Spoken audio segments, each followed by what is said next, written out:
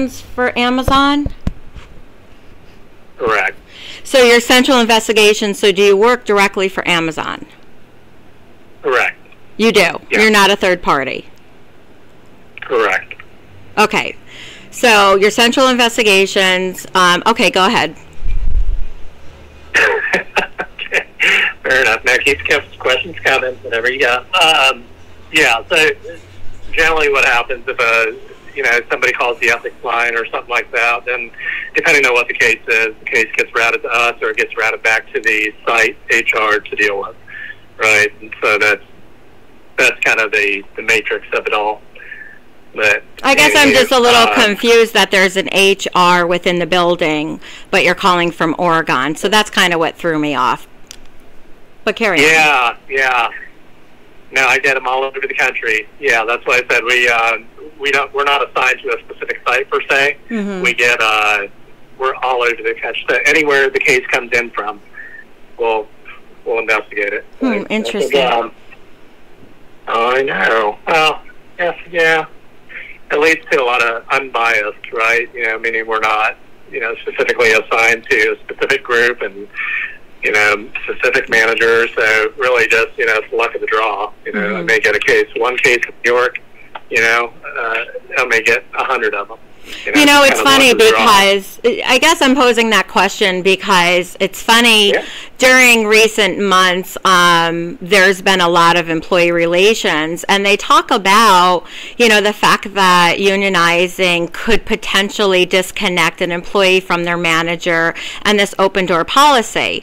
But you're calling me from Oregon when I have a manager at the warehouse and I have HR, and it is their responsibility to be unbiased. So it shouldn't take an outside representative to address a situation and be unbiased. So I guess that was a little confusing to me. But however, so you received some information.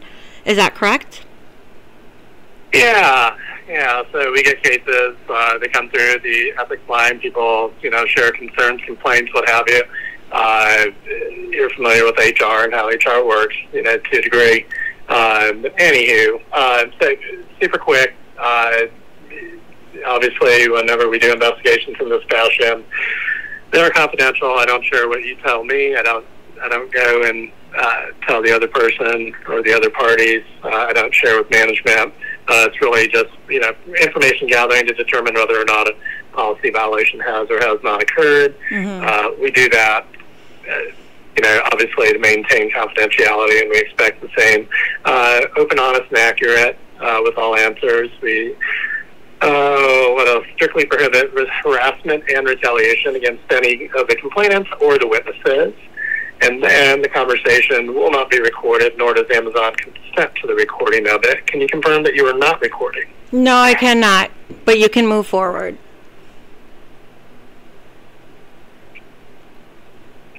Meaning you are recording? I live in the state of New York, and New York is a one-party consent. And if you are going to, if you're going to disclose to me an allegation that was made against me, then yes, I want it documented. So what is the allegation? Oh, okay. So, an associate reported that you had approached them at some point and said, and I quote, that Heather has a lot of good things to say. You know what that's about? I'm sorry, can you repeat that? Yeah, the quote was, that Heather has a lot of good things to say. I'm so confused right now. Do you recall saying that at all? Wait. Let me get this straight. Are you calling to tell me you're investigating a complaint that I said Heather has a lot of good things to say? Is that the allegation? That is the allegation. Heather has a lot of good things to say? That's an allegation? I'm sorry. I'm waiting for this violation or an allegation. Are you saying that there was a complaint filed because I potentially said, and I'm Heather, by the way, So Right. Heather has a I'm lot aware. of good things to say. Is that the allegation? That is the allegation. You actually took a complaint and you're actually calling me with an allegation that simply implies that I, Heather, said out loud, Heather has a lot of good things to say. I'm sorry, is there a level of is there a level of concern here? I'm so sorry. I'm so confused. Yeah, I don't get to pick and choose. You know, obviously there's more to it than that. But I don't The question understand, like, where is do you recall? but here's what I don't understand. What policy could possibly be violated by anyone making a statement, Heather has a lot of good, because it's also true, by the way, that I do have a lot of good things to say. Many people have a lot of good things to say, as is their right as a human being.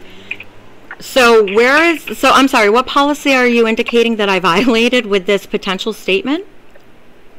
That I am not at liberty to share.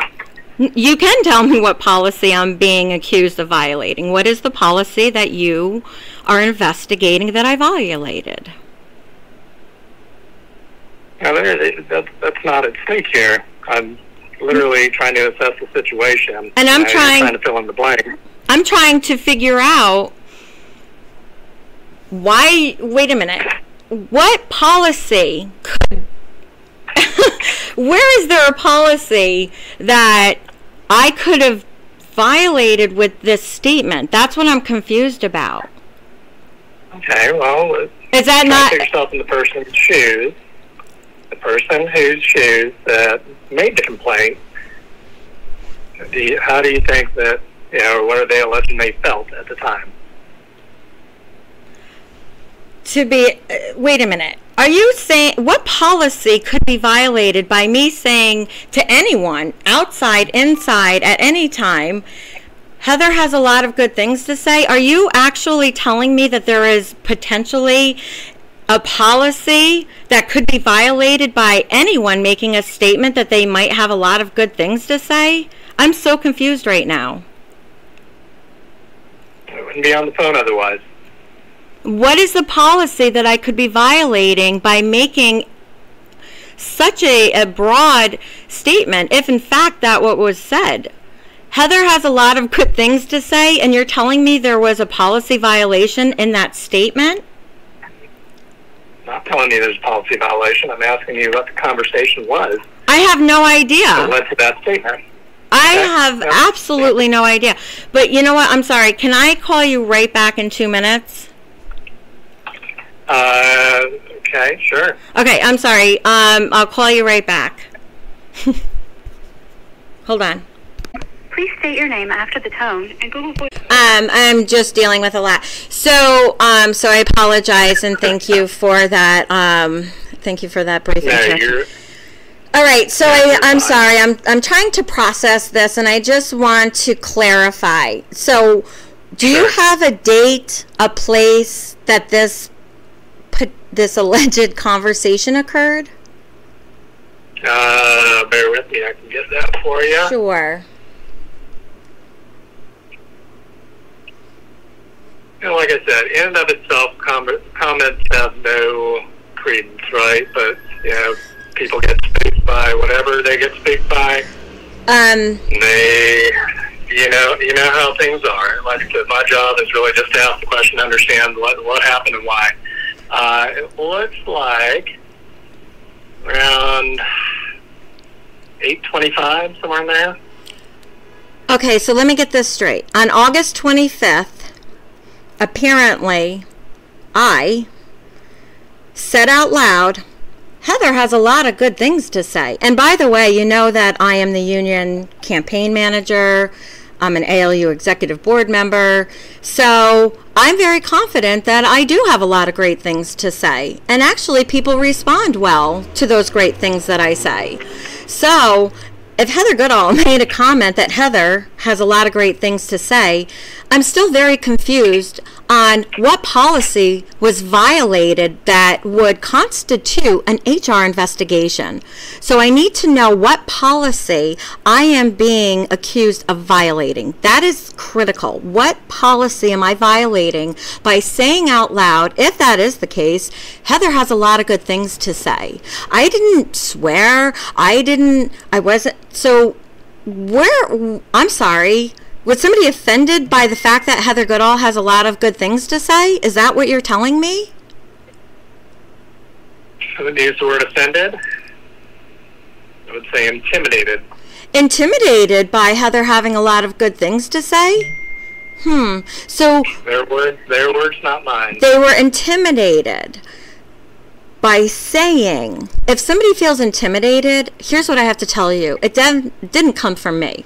There clearly is another agenda that, and the funny thing is, I actually have had several articles come out that employees feel threatened in the warehouse by employee relations, the meetings, the phone calls, the text messages, the bathrooms being flooded with propaganda throughout the warehouse. So the fact that you're actually calling to tell me that an employee potentially felt threatened by a statement such as Heather has a lot of great things to say when people feel harassed. So you know what? This sounds like a form of retaliation. One of Amazon's attempts to distort the reality. This is called projection. And projection is an opportunity for Amazon to take the weight off of them, intimidating people, and place it on the union campaign leader. And that's unacceptable. So I'd like to know what policy was violated if, in fact, a statement was made by Heather that said, Heather has a lot of good things to say. Because this happens to be one of the most outrageous accusations I think I've ever heard. So what policy could potentially be violated? It would be the standards of conduct. Really? You're telling me that I violated a policy and a standard of conduct by simply saying... Let's back it up here. Let's get one thing clear here. Okay. This is not an adversarial thing by any means. My job... Somebody reports something into there. My job is I have to interview people and understand what happened. People feel this way all the time. Union, non-union, it doesn't matter. People feel that way. My job as an HR representative is to ask questions. Something innocuous as that. I have no idea. People can feel the way they do. Okay, but you know what? Here's the thing. I feel offended. I feel threatened. Okay? By the very fact that you have absolutely no foundation to take this complaint. If an employee went to the lengths of saying something as simple as, Heather has a lot of good things to say, I'm actually the one that's violated right now. You have violated my rights. I have the freedom to speak about how I feel about what I say. Is that not true? Okay. Okay, no, is that not true? Do I not live in the United States where we have freedom to speak, especially if it's about our own opinion? Actually, if anything, that statement is a little arrogant, and I'll own that because I'm very confident in the work that I'm doing, my relationship with workers, and the fact that Amazon is digging so deep to take something as simple as a statement, Heather has a lot of great things to say. How about the other employees that would agree with that statement? Should I send around a petition to workers to say, do you agree that Heather has a lot of great things to say? How about we do that? Totally up to you. I mean, well, hey, if this is an investigation into that statement, maybe we should see if a majority of workers agree with that statement and are not offended. And if somebody's offended by that, that is, I mean, we're really, really reaching here. So I cannot confirm if, in fact, that statement was made. And if it was, okay, I have to tell you that a majority of workers would probably agree that Heather has a lot of great things to say. I don't think so. So, Heather, educate me, would you? And this is just you and I talking. I don't know anything about the ALU. Can you walk me through what that is and what what their role is. You don't know what the Amazon Labor Union is? I don't. I'm fairly new to Amazon. Interesting. Okay. Well, the Amazon Labor Union is the worker-led movement that made history against Amazon. The Amazon Labor Union is a group of workers that demand for better working conditions, fair pay, and to demand a better quality of life. And the worker-led movement of the ALU is demonstrating that even Amazon's billion-dollar bully cannot withstand the workers who are demanding for fair treatment. That's what the ALU is, and we are fighting to unionize in Albany. Our election is October 12th, 13th, 15th, and 17th. So clearly Amazon is going to do everything they can to shut this down, but it's not going to happen to the point where they're actually having a worker make an allegation that Heather has a lot of great things to say, because it's true. We are fighting for higher wages, and Amazon doesn't want to pay. They made $12 billion on Prime Day. And do you know what they did with that money? Didn't give one dime to any of the workers. And actually, our warehouse, just so that you know, is the #1 Amazon warehouse in the entire state of New York for injuries at a rate of 22.3 per 100. Those are the facts that Heather has a lot of good things to say about. I'm presenting the facts of the matter to the workers during this fight, and we will win.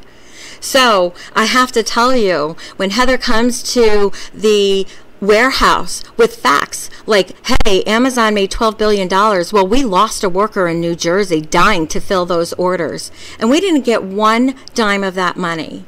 We are demanding that Amazon share those profits with the workers that make it possible, because without the workers, they don't have a profit, and they fail to realize that. So their negligence has led the ALU to this historic movement, and we will continue to win. And clearly Amazon is afraid. They have $3,200 a day union busters in there. Well, our workers are making $15.95 an hour, injured at a rate of 22. We've had over 150 ambulances arrive at ALB1. Oh, yes. So what is going on Actually, there? in the last week, Okay, in the last week, I've talked to 3 workers that were hired as a person with disability receiving SSI, one of Amazon's handsome tax rewards, tax benefits.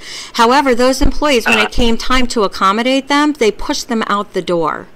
And that's not going to happen with a union. That's why they're trying to shut it down.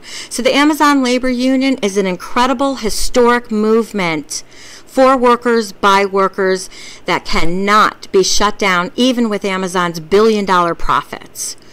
And that is an incredible statement that we're making. Our $15 an hour warehouse workers are more powerful than all of the money that Amazon has. And we don't care. We're going to keep the fight up. So if somebody says Heather has a lot of great things to say is offending, that's a them problem. Because I do have a lot of great things to say. Some people just don't want to hear the truth. But they don't have to listen. That's the wonderful thing. If somebody doesn't, like what I have to say, they can respectfully walk away. But to file an allegation against me is absolutely a form of harassment in my mind. I feel harassed. I feel threatened. And you know what? But I'm going to rise above it, and I'm going to continue the fight. But for now, I'm going to tell you, I don't remember saying that.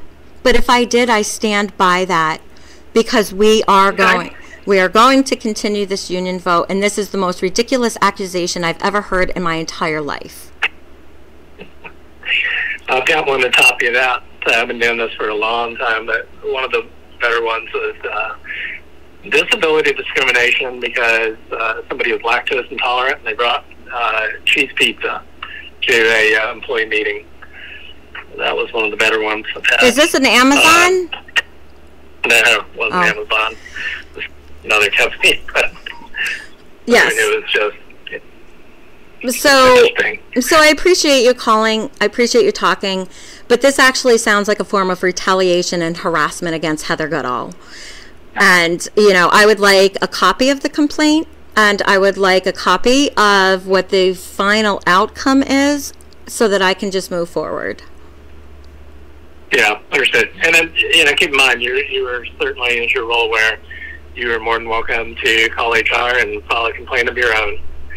So, that is, fortunately, that's how things are done these days. But well, clearly there's no basis for this well, allegation. So, you know, I have more important things to do, and I can't believe that Amazon is actually paying people to continue this violation of my rights. So I appreciate you calling, and I suspect that this will be closed without any further challenges. I would like to think so too. Sounds good. Very good. Well, like I said, my role, don't shoot the messenger here. I have to talk to everybody when I complain through. So anyway, I appreciate you hearing me. Thank you for educating me. I'm definitely interested now, learning more about this. Please do. It's fantastic. Yeah, if you have any questions, anything comes up, by all means, feel free to reach out to me. You know my name, you know my number. Yes. So happy to be a resource and advocate for you in any way I can, okay? I appreciate that. Thank you so much for your time. You're welcome. Have a great day. You too. Bye-bye.